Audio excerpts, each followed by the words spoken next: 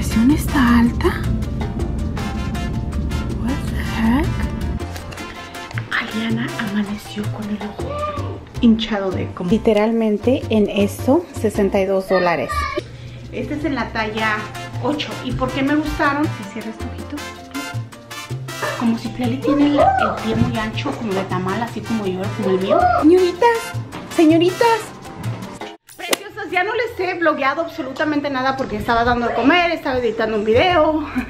Como siempre les digo, estaba cocinando un video. Entonces, ustedes saben que cuando uno se pone a editar, bueno, las que editan video, saben que es un ajetreo. Bueno, no un ajetreo, pero se necesita estar enfocada.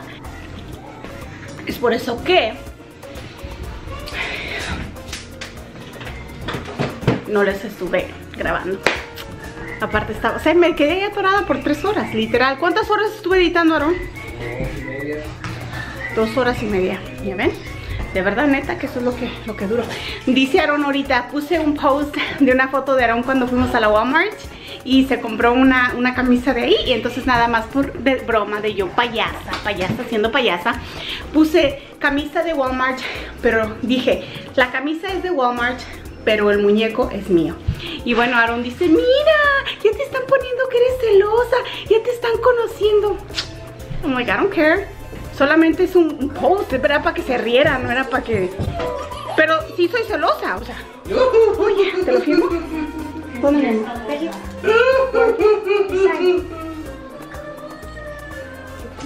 Pero aunque sea celosa o no celosa, o sea, es ok. You know? No estoy haciendo la de todos porque obviamente si fuera tan celosa yo no les daría la página de Aarón de Facebook. ¿Sí me entienden? Y no lo hago. Siempre se las comparto, les digo, vayan a seguir a Aarón y esto y lo otro. Así es que, pero déjenme enseñarles a little. Chicas, ok, nada más les quería enseñar los pantaloncitos que le compramos a Sammy. ¿Y que a cuánto los agarramos estos? Agarré estos pantalones a $10 en la Gap. En la Gap, miren, son estos que ven aquí. Y se los compramos a Sammy porque ya le hace falta pantalones. O vamos a estarles comprando poco a poco ropita, para ya que ahora venga el invierno y que solamente usan pantalón, pues ya tengan más o menos. Pero porque son tantos niños, ¿verdad? Poco a poco. Y le compramos este, es de la talla S regular. Y miren, es este se lo va a llevar de uniforme mañana. Se lo va a planchar. Y como les dije, no sé si les platiqué, ¿verdad? Que encontré estos, también me costaron, ¿cuántos me costó? $14. Y este es para Liana, este es en la talla 8. ¿Y por qué me gustaron? Porque son stretch, estira, y me gustaron porque están suaves. Y a Liana y bueno, de por sí mis hijas de tiro son muy picky, y ciertas cosas les gustan ciertas cosas. Y hablando de uniformes, esta me salió a $7. Es una polo, es una polo de uniforme. Me salió a $7. Fue bueno. Entonces, bueno, esta va a ser para Sammy, para la escuela. Y le compré otra blanca, porque le había comprado una azul. Y es la talla small. Y él tiene 5 años. Entonces, espero que esta le quede bien. Y le compré esta sudadera también, que es azul, para la escuela. Porque no vi otra, pero más o menos para que, es azul. Ojalá que no le digan nada. No encontré de uno. Estas playeritas que estaban también. ¿Cuánto estaban las playeritas, Aarón? Me parece que estaban como a $10. A $10 o menos. Pero están así, sencillitas. Y esta es para Citlali. Y le compramos otra también a Citlali. Oh, agarró 3. Bueno, fueron 3 para ella. Y a Liana de tiro si no agarró nada. Aquí está la otra y pues es de secuencia. Y estos, los zapatitos, ¿cuánto le costaron? O estos estaban a $15. Son unos tenis, pero estaban en especial. Miren, son estos y se los compramos ahí mismo en la Gap. Y están bonitos porque como si Pleli tiene el pie muy ancho, como de tamal, así como yo, como el mío. Estos me gustaron porque son velcro, no sé cómo se llama eso, que se llama velcro. Pero Me gustaron por el detalle de las estrellitas y se ve como el rosita ahí. Y me gustaron porque son anchos, entonces es por eso que me gustaron. Y habían unos para niños $7.95, estos sí estuvieron a 15, dijeron, pero había unos de $7.95 para niños casi igualititos, pero no había de la talla de Sammy. Hola, buenos días, chicas. Ya me acabo de levantar. Bueno, ya me lavé la cara y hice todo lo que tenía que hacer, pero ahorita voy a levantar a Sammy y estoy teniendo un problema levantándolo porque ayer se fue a dormir súper mega tarde y yo me quedé limpiando la cocina y Aaron se quedó con él en la sala viendo la tele y Aaron se quedó dormido. Le dije a Aaron, llévalo a dormir y creí que lo subió acá a la recámara a dormir y de hecho no lo llevó a dormir. Fui a ver y Samuel estaba literalmente ahí con el ojo pelón viendo su show favorito.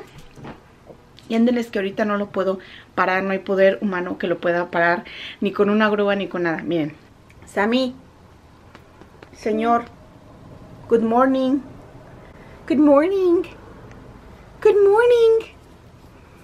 Mire, ya ni le puse la pijama, ya nada más así lo acosté porque ya estaba, me lo traje ya de rato dormido ahí del sillón. Sammy, ¿ya? Good morning, papi. Good morning. Ok, vamos a cambiarnos. Señoritas, señoritas, good morning. Good morning, up, up, up, up, up. Come on. Good morning, good morning. You look so cute, Citlali. Citlali looks so cute. Miren esos zapatos. I fixed my backpack. ¿Papi te lo arregló? Yeah. Hoy sí dejo mi cama extendida y un mugrero aquí. Aliana amaneció con el ojo hinchado de como una infección. Entonces voy a tener que llevarla al doctor. Bueno, voy a ir a la escuela porque amaneció muy hinchada. Citlali, come on, honey. Vámonos. Turn off the light, sweetie, en el baño. Thank you. You finish? You stop. You turn it off. Good morning, honey. You ready? Sammy, ¿dónde está tu backpack? Backpack, backpack, backpack, backpack. I think it's backpack, backpack. Let's go. Something. No, it's something. Backpack, backpack. Hola chicas, buenos días, ya amaneció acá en el lado de Michigan y bueno, les cuento que son las 7:58 de la mañana, hoy es agosto 28 y bendito sea Dios, amanecimos un día más, mis hijos, mi familia y las personas que quiero mucho, al igual que ustedes, espero que estén allá también despertando. Y si no están despertando, que estén durmiendo, porque sé que muchas personas me ven de diferentes lugares del mundo.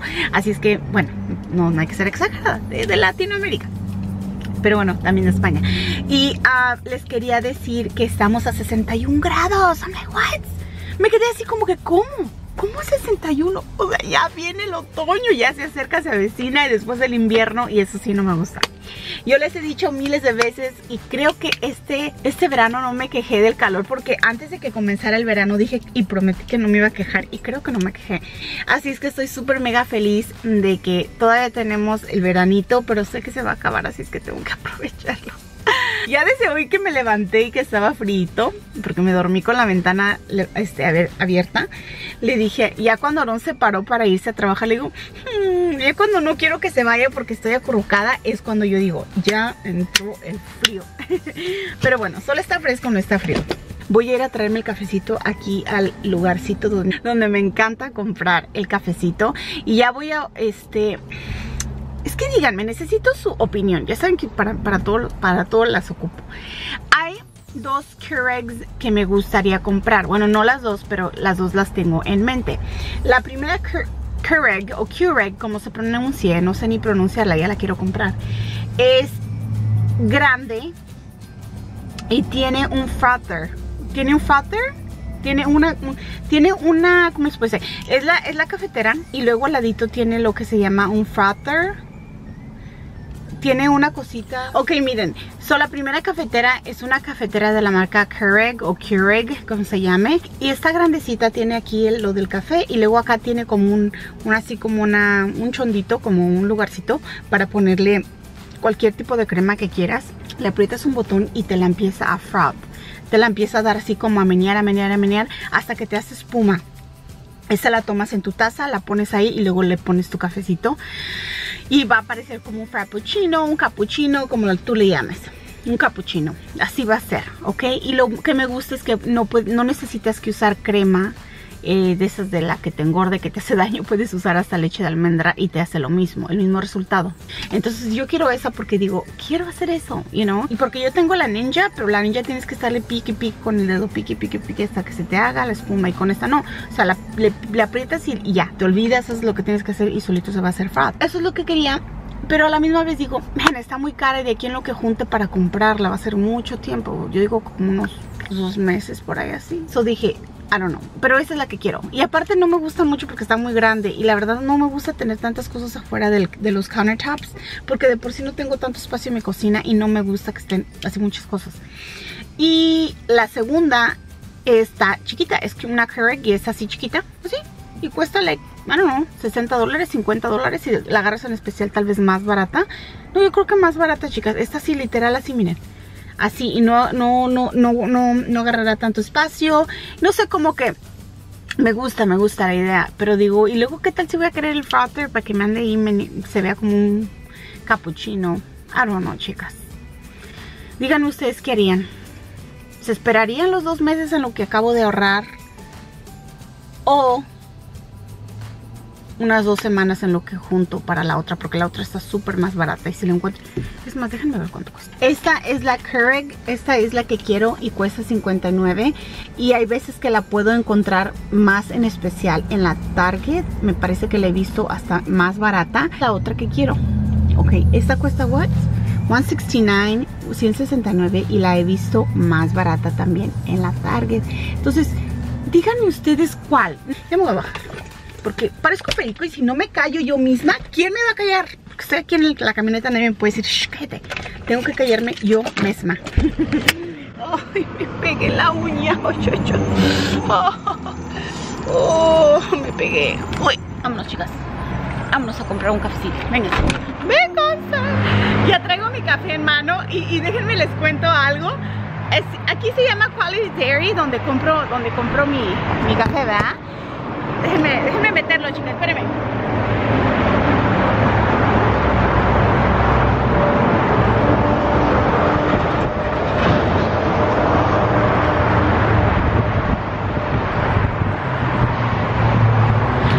Y les cuento que la persona, la que está vendiendo, bueno, la que se encarga ahí, ¿verdad?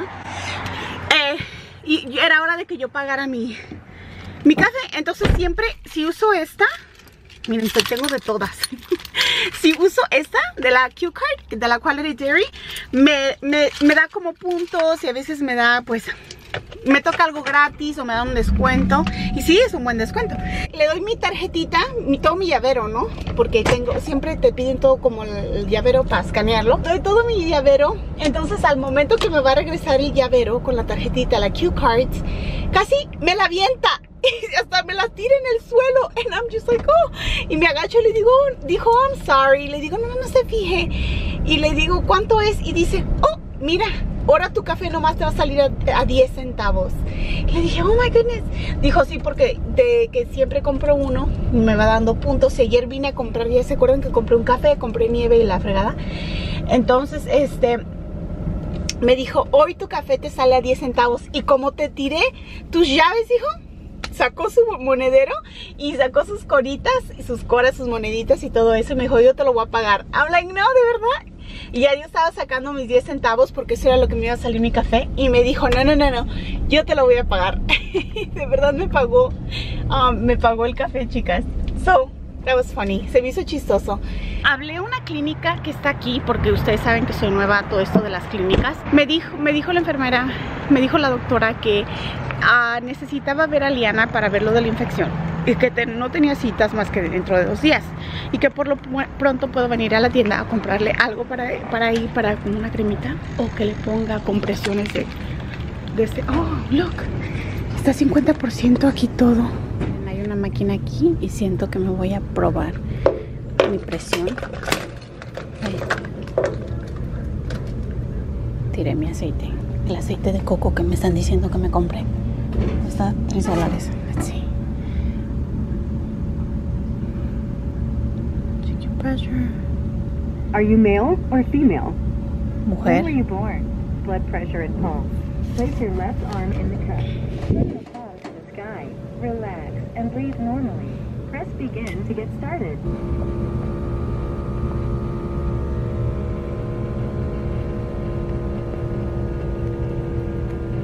Ay, no me la puse bien.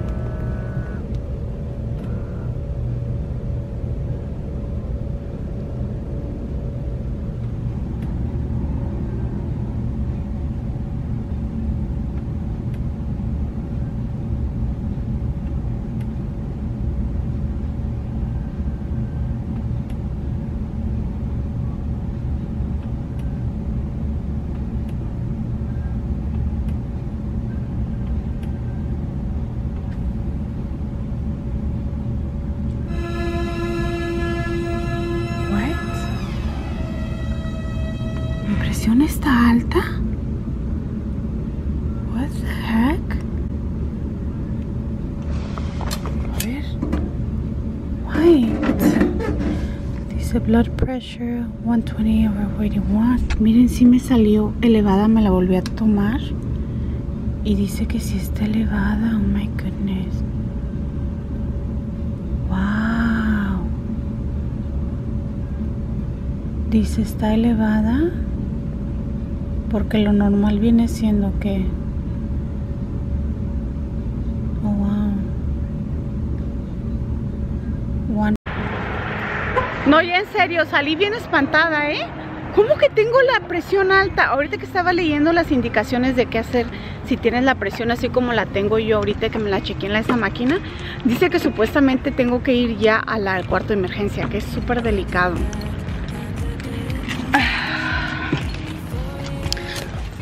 Oh my god, chicas, estoy nerviosa.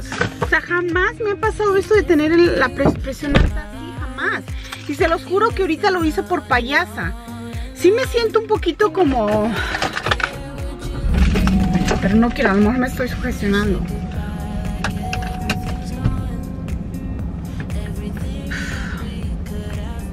Ya no me voy a tomar el café.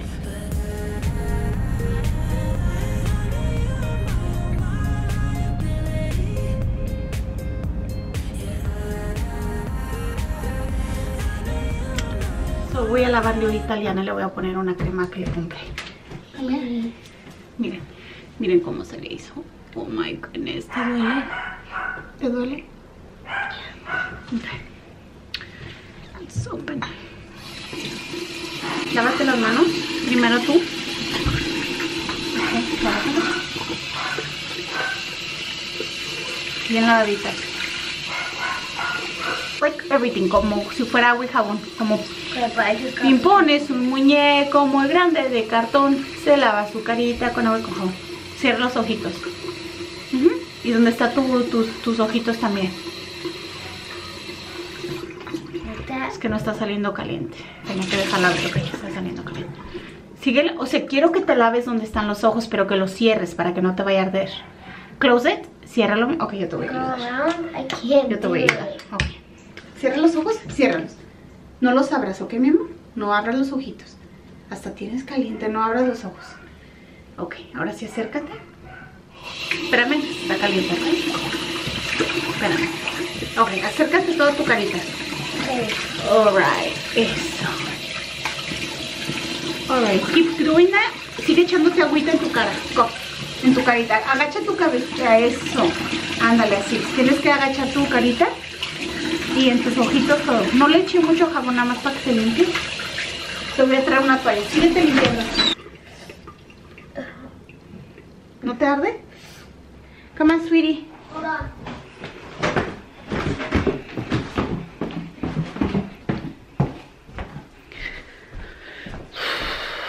Déjame cambiarme los zapatos, que ya cuando llego aquí a casa me gusta que... Lucky, ahí voy, Lucky. No soy pulpo. Espérame, ahí voy.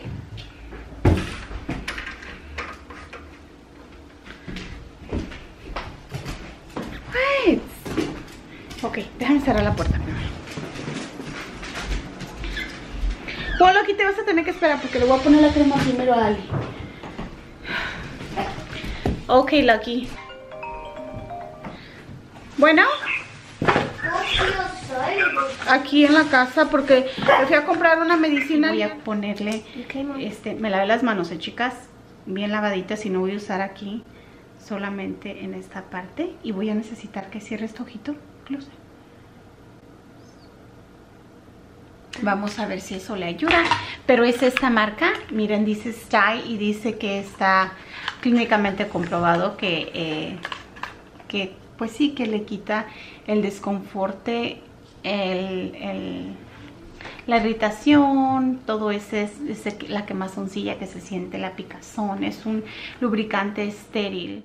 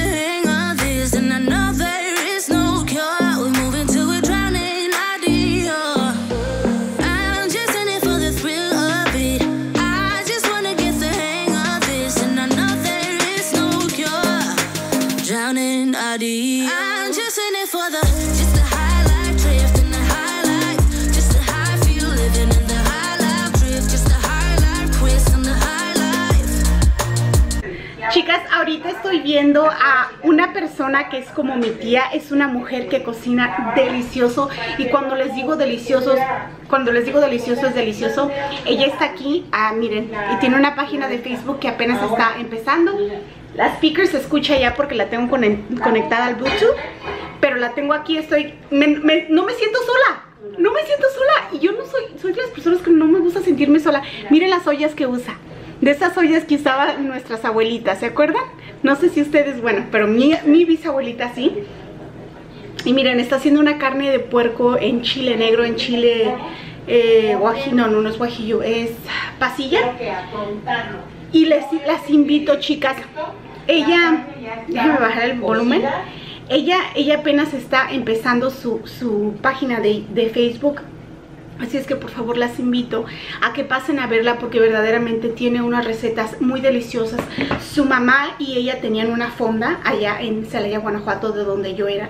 Hacían pacharelas, hacían sopes, hacían todos los guisados que ustedes se puedan imaginar, que son de nuestra cultura mexicana, y verdaderamente delicioso. Mi mamá me cuenta, porque mi mamá vivió en esa época con ella, que tenía bastante gente, que tenía gente que estaba esperando, o sea, ansiosa. Tenía líneas de personas esperando por su comida. Así es que yo se las recomiendo, de verdad. No puedo creer que Isa ahora se decidió a hacer su página de Facebook y me da mucho gusto. ¿Saben por qué? Porque así no se pierden nuestras recetas prehispánicas que su abuelita, su tatarabuelita y su bueno, toda su descendencia venía trayendo, y ahora Isa nos las va a compartir porque dice ella, si algún día no estoy aquí, espero que mis recetas sigan pues ¿cómo se dice? Como transidiendo o siguiendo, como siguiendo, no, que no paren. Así es que eso es lo más bonito, siempre mantener nuestra herencia hispana y latina, y qué más que con la hermosa, con la deliciosa comida que ella nos trae y nos brinda. Así es que les recomiendo, su nombre de la página es Las Recetas de Mamá Isa. Aquí está, a ver si se alcanza a ver, espérenme. Las Recetas de Mamá Isa, y va comenzando, chicas, pero yo les pido, ya se me va a apagar la pila, pero yo les pido por favor que pasen a su página, le brinden un like, le digan que van de mi parte. Ella fue como mi tía, yo crecí viéndola como una tía, así es que me da mucho gusto que ustedes, yo sé que ustedes son un amor.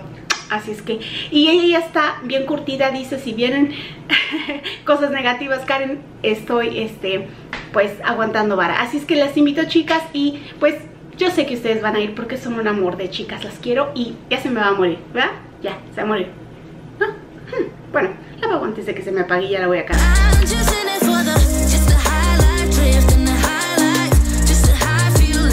Literalmente, este es el Nor Suiza de mi abuelita, que ella usaba. Tiene la cuchara que ella usaba. Ahí está. Y me dio sentimiento ver que ya se está acabando. Y ya lo estaba usando, y hasta hoy fue que lo empecé a echar a la sopa y noté que se estaba acabando. Entonces, todo este tiempo que lo he usado, he sentido como que mi abuelita está aquí.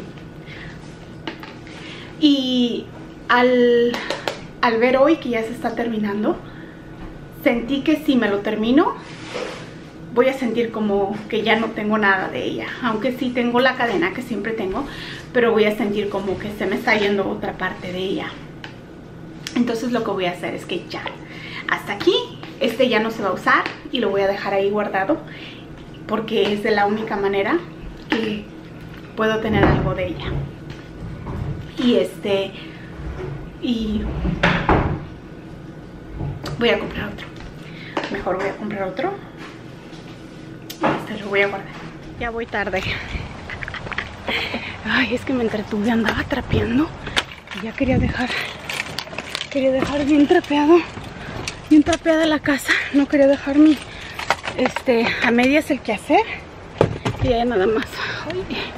Ya nada más me toca llegar a adorar los tacos y a meterme a bañar, pero no sé si me voy a meter a bañar mejor ya en la noche. Ay, estoy como un jitomate. Aquí está el mandado que traje hoy. Literalmente en esto, $62. En todo esto, chicas. Y bueno, ni es tanto, pero esta era súper necesaria para Liana, eso se la tenía que comprar porque mi mamá me dijo, esta le va a funcionar. Le va a funcionar un... What the heck? Miren, aquí tienen el precio de 20 y aquí el de 24. Y ella me lo dio a 24. Bueno, 25 con todo y todo. Anyway, voy a ponerme a hacer los tacos ahorita. Y la sopa pues ya estuvo. Mande. A ver, ¿qué pasó? ¿Qué quieres? Samuel, quítate por favor el uniforme. Quítate. And I still got you in my head from all those pretty words you said. It's like I'm wasted. Every time I see your face, I'm losing track of time and space. I don't know where I am. It's like I'm wasted, and I won't waste it. And I promise that I will stay